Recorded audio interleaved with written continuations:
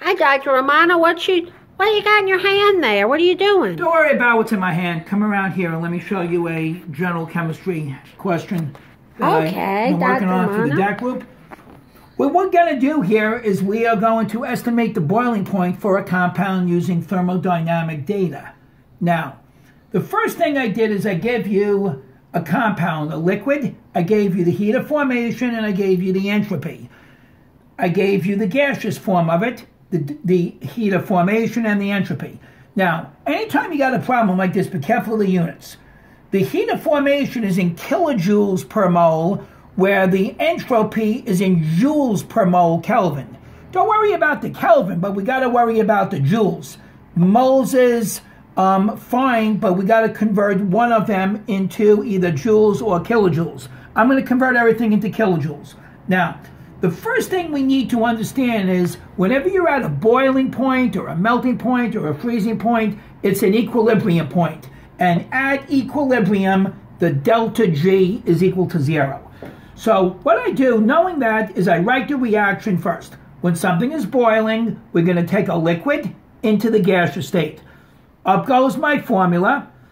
Delta G is delta H minus T delta S. Now, I plugged in my 0 for delta G. There's my H, T delta S, brought it to the other side. And therefore, the temperature in Kelvin, because we're working in Kelvin, is going to be delta H over the delta S.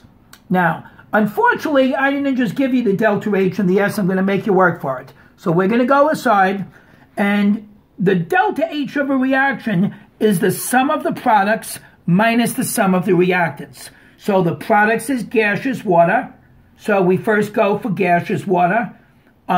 It's minus 241.8. In this case, I said water, I meant X. So it's minus 241.8 minus the minus 285.8. And that gives me 44 kilojoules.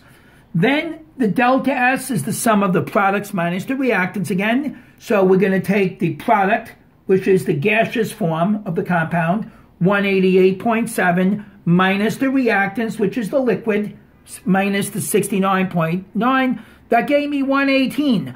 But that puts me in joules because we were working in joules. So 118.8 joules is 0.1188 kilojoules. Now that I got the delta H and I got the delta S, what we're going to do is put it in. It will be 44 over the 0.1188. For the DAT exam, that would be probably where we would just leave it for the DAT. For those that want to finish it out with me, if it was 4 over 0.1, or 44 over 0.1, that would put me up around the area of 440. But as you can see, we're under 440 because this is 0.1188. So it's under 400. And good estimation would be about 370 or 380. It came out to be 370 with a calculator. The numbers on the DAT will look much nicer, but I hope this gives you an idea of how to go about doing this.